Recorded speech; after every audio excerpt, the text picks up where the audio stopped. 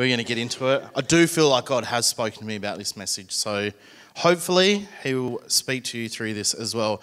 We have had some great messages over the past 6 weeks or so. We've been talking about faith practices, and this is our scripture that we've been focusing on.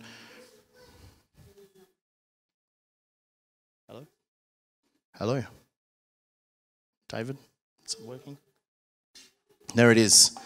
1 Peter 3, 8-9. Finally, all of you, be like-minded, be sympathetic, love one another, be compassionate and humble.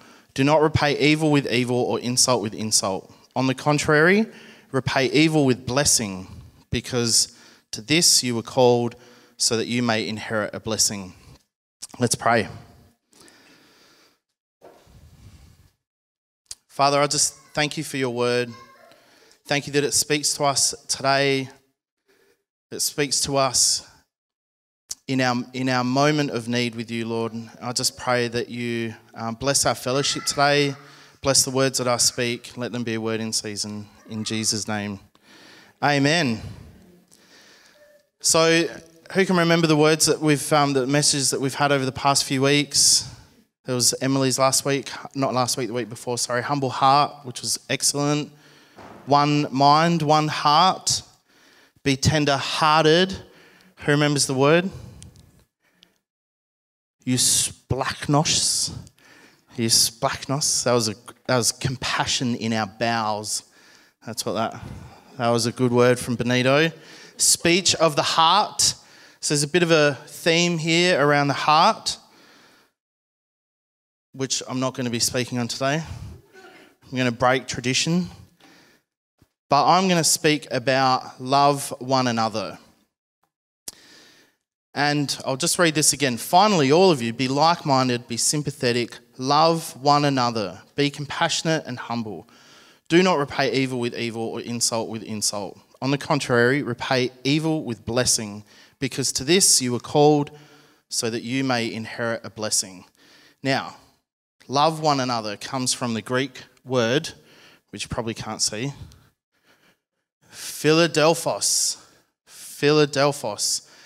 Comes from two words, phila and adelphos. And I want to briefly explain adelphos first. Adelphos means brother or member of the same family or religious community, especially followers or Christians.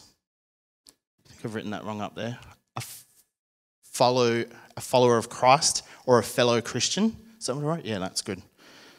Fellow Christians. So you might have heard the term Philadelphia, the place in America, which is the city of brotherly love. Okay, that's what this word means, brotherly love. Adelphos, a member of the same family or religious community, but especially fellow Christians, those of us who have common beliefs. The second word is the one that I really want us to focus on, which is philos. Now, philos is a friend, someone dearly loved or prized in a personal, intimate way. It's a trusted confidant held dear in a close bond of personal affection. And the root phil conveys experiential, personal affection, indicating that philos expresses experience-based love. Experience-based love. This is a deep friendship between two people based on affection and trust, drawn together by common beliefs. Now, obviously in this context, we're talking about Christians, we're talking to Christians, but really this can happen in other contexts too, where people come together with common beliefs. It's very common amongst those who served in the army or served in war together. They talk about brotherhood. People that come from completely different backgrounds who are in the same scenario, having these shared experiences together, which forms this bond that can't be broken, no matter what. It's not the kind of love or it's not the kind of relationship that you have with everybody. It would be impossible to actually have this kind of relationship, this kind of love with everybody in your life. This is deep.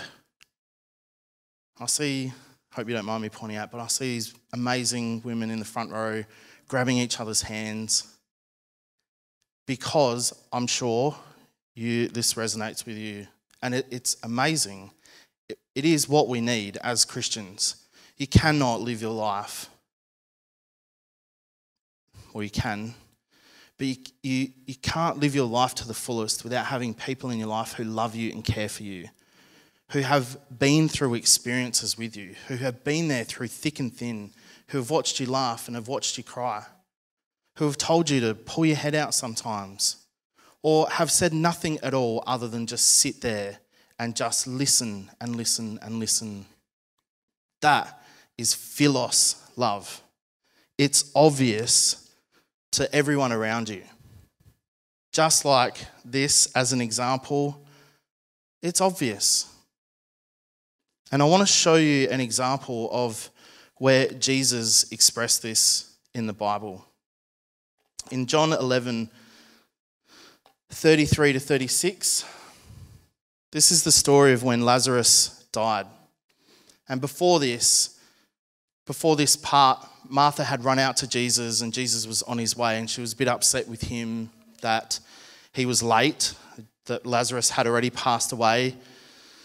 And so he continues on, and then Mary comes out to see him, and Mary's very emotional, and that's where Mary says to him as well, you know, it's too late, he's already passed away. If you had only been here 4 days ago, he would still be alive. And when Jesus saw her weeping, and the Jews who had come along with her also weeping, he was deeply moved in spirit and troubled. "Where have you laid him?" he asked. "Come and see, Lord," they replied. Jesus wept. Jesus wept. And they say this is the shortest verse, or one of the shortest verses in the Bible. But Jesus wept. And I don't think he just had a tear streaming out of his eye. I think that when it says that Jesus wept, I think Jesus wept out of a deep emotional grieving for Lazarus and for the people that were there that were also grieving. Emily said rightly, Jesus was fully God and fully human.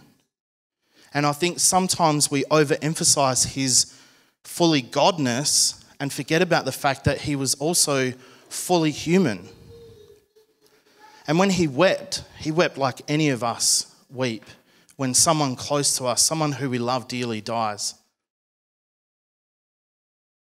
It's not just a passing moment. This is a deep feeling of grief that Jesus shared with these people. And I'm sure he knew that he would be able to raise Lazarus from the dead. Or maybe he didn't. Maybe he was just trusting that God would do that. But what's important is the next line where it says, "Then the Jews said, 'See how he loved him.'" That word loved is philos. See how he philos him. They recognized that this love that Jesus had for him was born out of a close and deep relationship. Now, if you remember the story of Mary and Martha, very famous, everyone remembers it. I think Martha gets a bad rap in it because Martha's off, getting everything ready, and Mary, sitting at the feet of Jesus. Martha's like, "Oh gosh, I'm doing everything here." She's just moping around, sitting at your feet. In the context, Lazarus would have been in that room too. If Mary was sitting at the feet of Jesus while he spoke, the other people around him, Lazarus being the brother of Mary and Martha, would have been in that room, no doubt, sitting there also listening to Jesus. They had a close bond, not just like people you see at church every Sunday who you say hello to and you want the best of them, but they shared life together.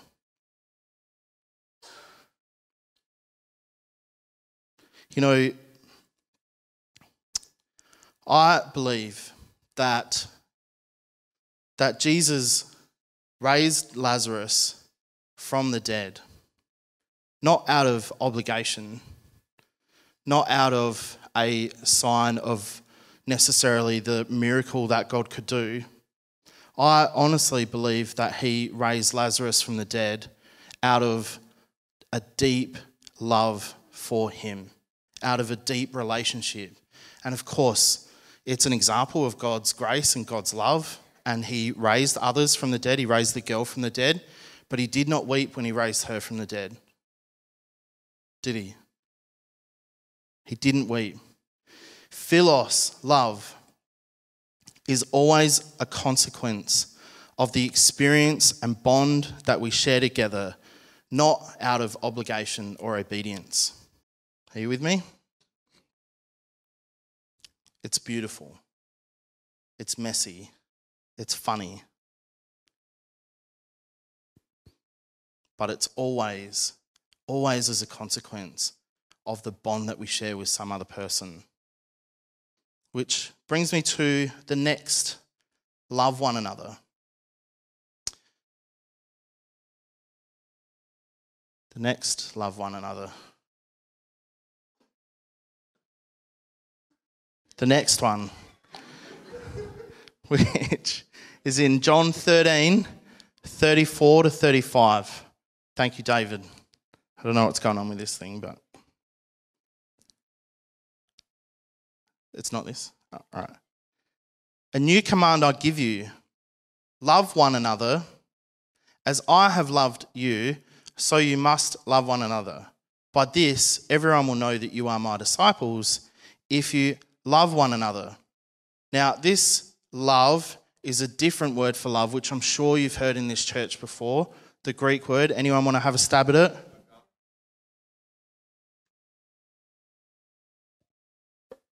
Did everyone say agape? You're wrong. It's... Next slide. Is this working or? It is the same word. But this agapeo. But it comes from the same word as agape. We all know agape, so let's call it that.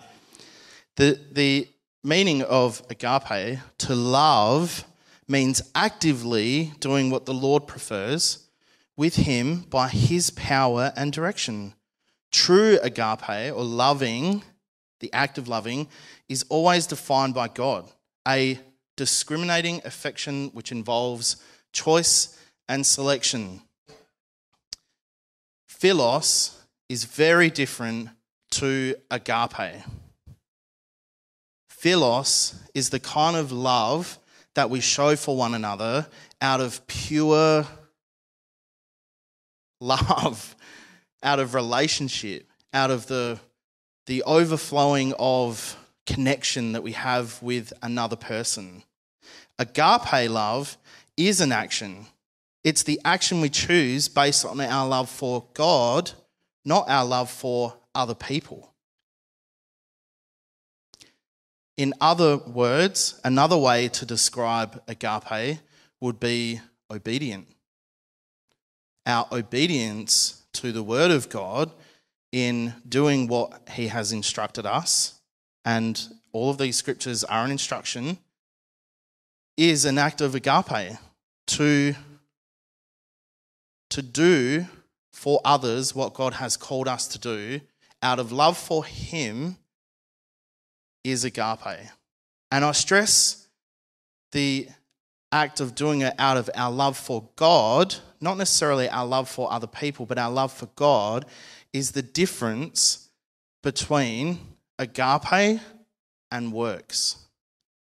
And obedience to God out of love for God is agape.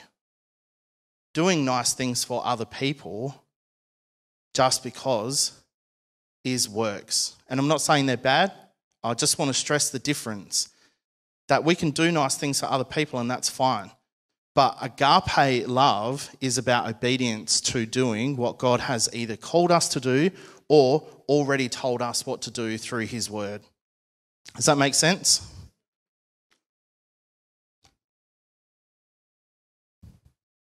Matthew 5, 43 to 48, and this is in the NLT version.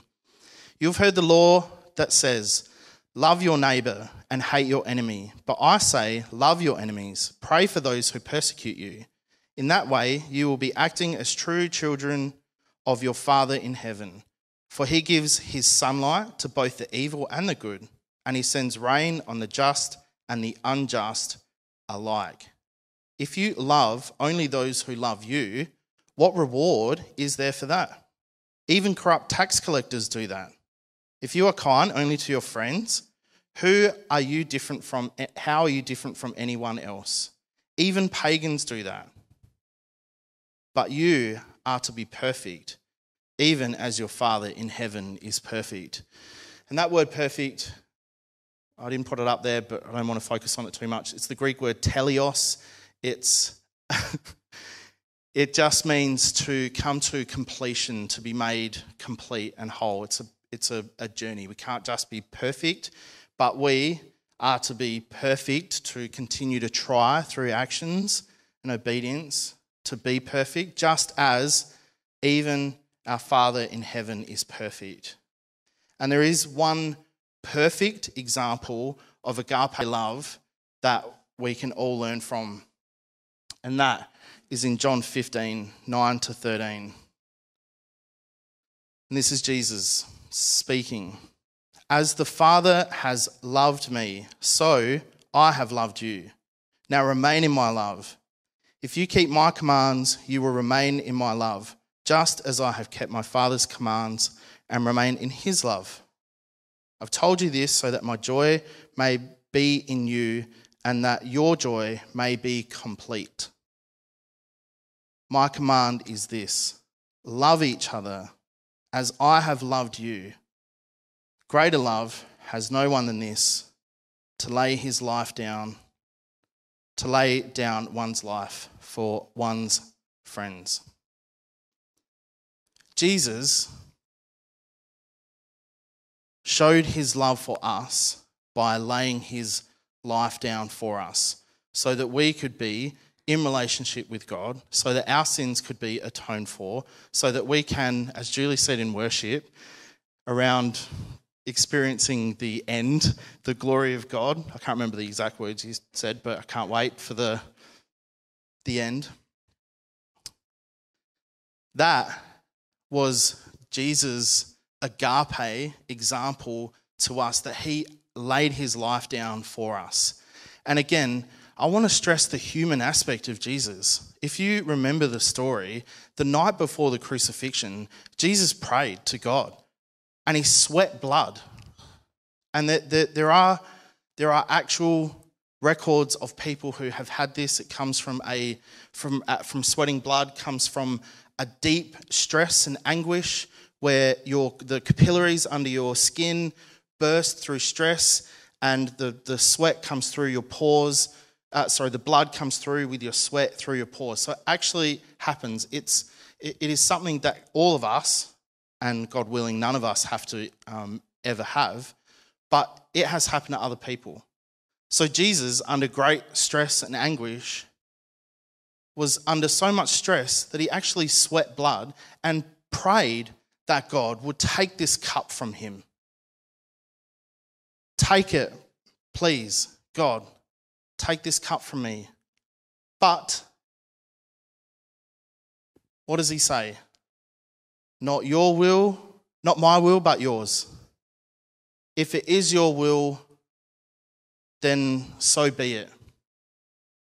And he was obedient to God for us. Now, the interesting thing about agape is that the response of the person who was showing agape to is actually irrelevant.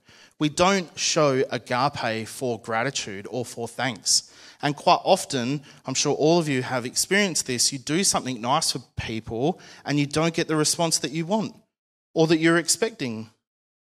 And you say, oh, well, thank you would be nice.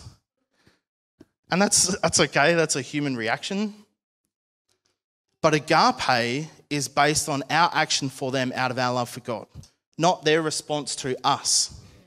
And so when Jesus, showing the ultimate act of agape, took himself to the cross and lost his life for our sake, for all, as John 3:16 says, so that all and any can have a relationship with God, knowing full well that not all people were going to accept him as their saviour. He knew that not everybody was going to appreciate that. And in fact, people persecuted him. There were the people that persecuted him, he died for them just as he died for us. That is the perfect act of agape. And as much as we don't necessarily always like to talk about this word, really the key to showing agape love is obedience. And I think sometimes we can over-spiritualize it and we ask for God to speak to us, whether it's in the shower or in prayer or when we're driving our car or when we're walking into church, whatever the case may be. And I think most of us would say, if God speaks to me, I will be obedient.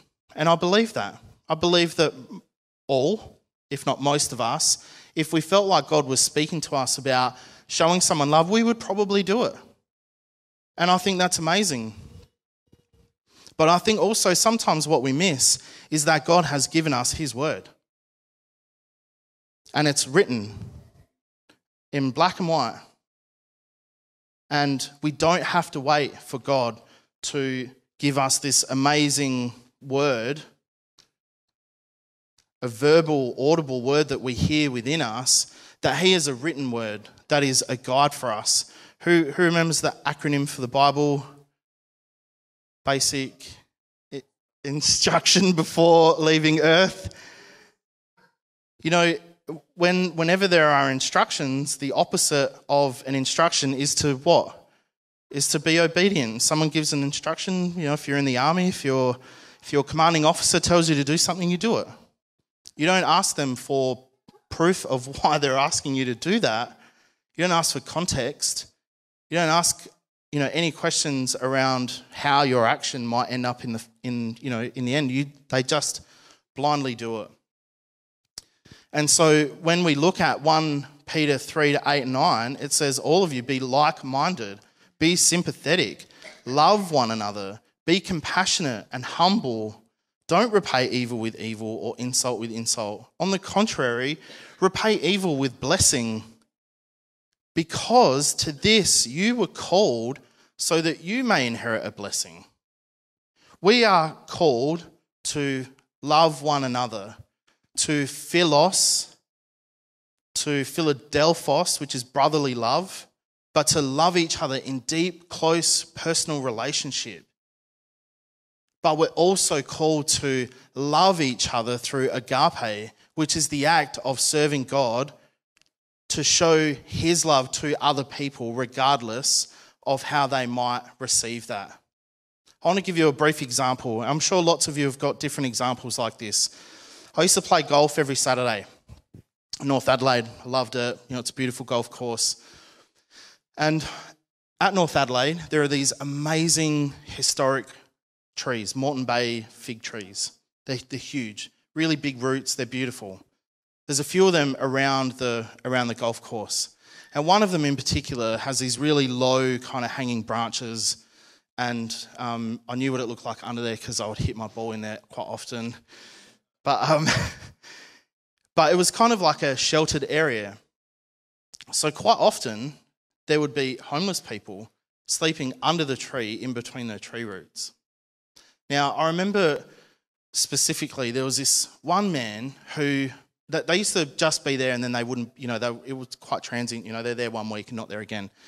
But there happened to be this one man who had really set up under this tree and was there 2 weeks in a row.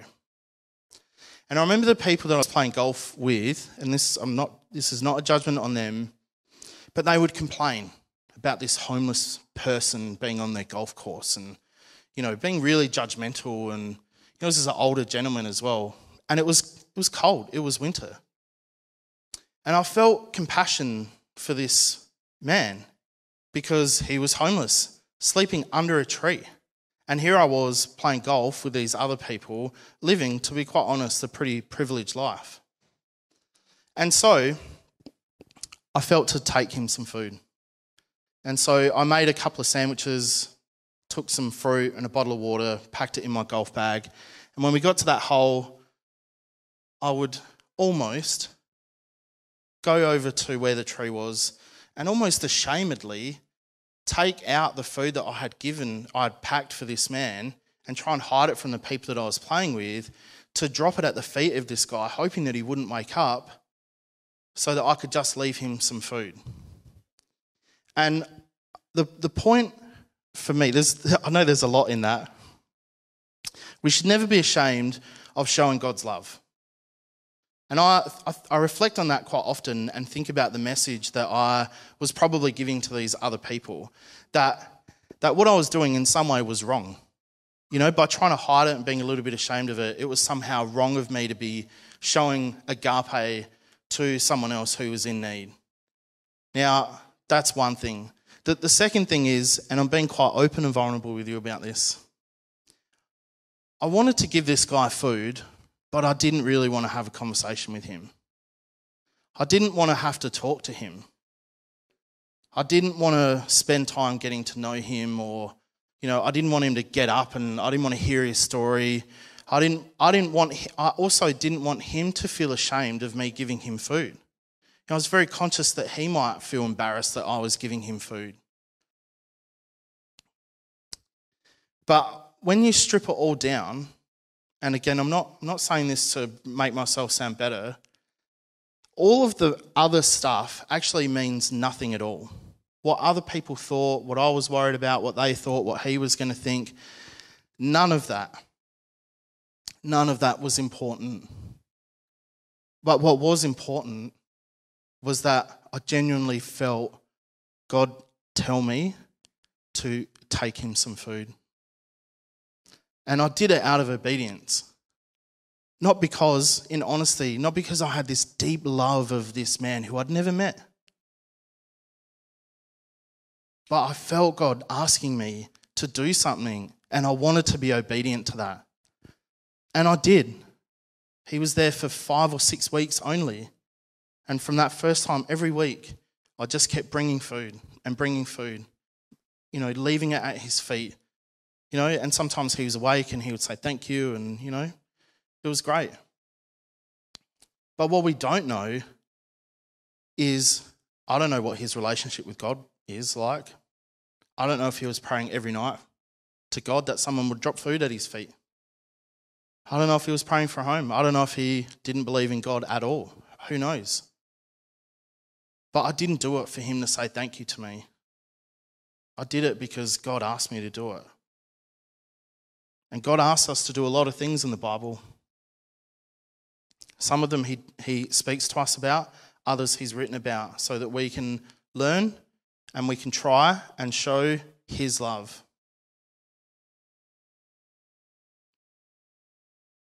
It says that this is how others will know that we are his disciples, by the love that we show for one another, the agape love that we show for one another.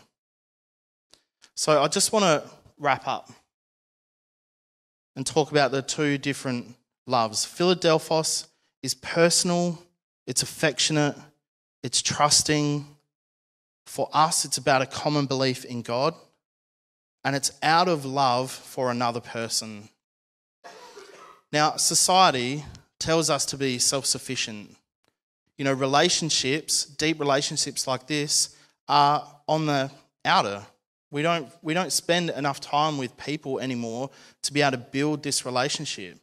Men, we are especially bad at philos love, because even if we do spend a lot of time with each other, hey mate, how you going? Good. How are you? Good. How about them crows? Right? Well, don't get me wrong, women do this too. This is not about gender, you know, but I think men are particularly not great at just, when someone says, how are you? You're saying, actually, I'm not that great. I'm not that great. I'm stressed to my eyeballs because I've got bills to pay and I don't know how I'm going to pay them. And I want to change my life, but I don't know how to change. And I don't even know where to start. And I'm sick of going round and round and round this same cycle all the time. And I want something different and something new and something fresh in my life. I want more. I want to break this cycle. I want more of God. But I don't know how. I'm not going to ask for any response, but I know a lot of us, men and women, can relate to that. But we say, yeah, we're good, and then someone says, no, how are you really? Yeah, things could be better, but I'm good,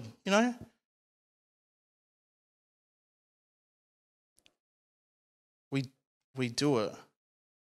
And I would like to pose the thought to you that allowing somebody to share your burden is actually agape love. If you offload, for lack of a better term, if you offload your cares and your worries and your burdens on someone else who has taken the time to ask you the question, within reason, of course, not the person you met at the bus stop, but if someone has taken the time to say, no, how are you? And you tell them the truth, that's agape love. Because you're giving them the opportunity to be able to show you philos love. And through that, you build a philos love relationship. It has to start somewhere. And I would suggest that that place to start is with obedience in agape love, in doing what God would call us to do, which is to love one another. And agape love is about obedience. It's about sacrifice. It's action-based. It is an example of God's love, and it's out of love for God, not for other people. And I'm not saying that you can't love other people, of course. But the heart of agape love is obedience to God's word and wanting to serve him. And through that will come blessing. I can tell you from first-hand experience, I have actually shared many times from here, the difficult journey I've been on over the last couple of years. I don't know where I would be. I don't know. I certainly am confident that I would not be here speaking to you right now. But I don't know where I would be if I didn't take the chance to be honest about where I was at with people that I had already established a philos relationship with. If it wasn't for the fact that I had the opportunity to speak, that I had someone in my life who said, I know you're saying you're okay, but I can tell you're not okay. So I'm going to keep asking you until you tell me. Because they love me, I would not be in the state of mind or the state of life that I am in today without being obedient and trusting and giving someone the opportunity to love me back. I want to encourage us as a faith practice to have faith in God that he has put people in our life to love us and support us, to carry our burdens. Even Jesus, when he was being crucified and walking to his own death, carrying his cross, even in that moment, God brings someone to carry that cross for him. Simon of Cyrene, not a Christian, not a follower of Jesus, but somebody comes along and picks up his cross to carry it to the top of that hill so that Jesus can be crucified on it for us. We need each other. Love one another. That is the command that Jesus has given us. Philos each other, not feel each other. Philos, love, and agape, love. Very different, but ultimately brings us to the same thing. And that is into a deeper relationship with God. Because the one thing I have experienced for sure is that my relationship with God has been strengthened far and far, far, far beyond what I could have ever experienced without being vulnerable and trusting Him that I can love other people, that I can let other people love me. We need each other. And the world will tell you that you don't need anyone else. You can do it on your own. But that is a lie. We need each other. And I want to encourage you, if you don't have someone who you can think of, and it doesn't have to be 15 people, it can just be one person. If you don't have that one person in your life that you could pick up the phone today and verbally vomit every thought that you've got in your head, and they will sit and listen and tell you that you're okay and that they love you, and they'll ask you, is there anything I can do for you? They'll be at your door at the drop of a hat, whatever you need, whenever you need it, whatever you're thinking, who you never ever feel judged by, who you never feel like you're a burden to. Those people, or that one person in your life who can hold the cross for you, who can hold a torch for you when things are dark. If you don't have that, then you need to find it. Because God is at the center of that relationship. And it takes time. I know lots of us have been hurt in life. It takes trust. It takes risk. But let me tell you, a faith practice for all of us is to be vulnerable in relationship. I don't know if this was in a movie, but to give love an opportunity. To risk it all, no matter what, knowing that this is what God wants for us in our life. I just want to pray. I'm not going to ask you to respond, but I'm sure that there are people here who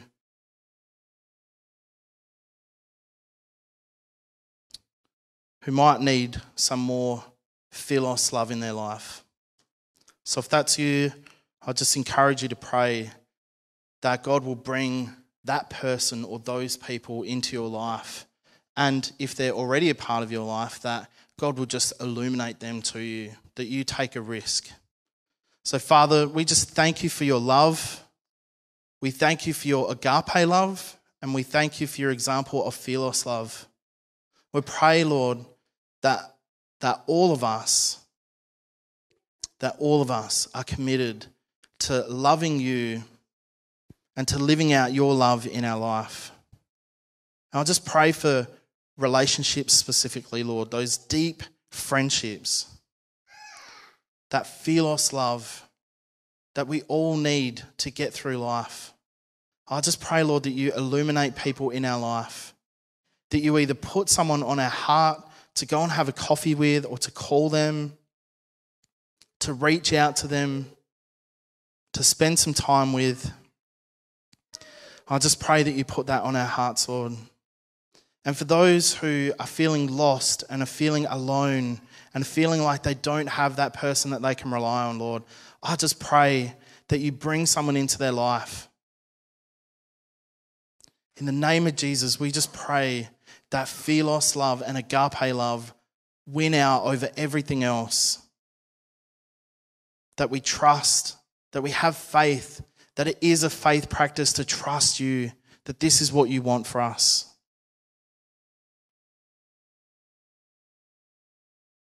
I just pray, Lord, that you make those opportunities real. And we just thank you, Lord, that no matter what, that you are in control of everything. We just pray all this in Jesus' name. Amen. Amen.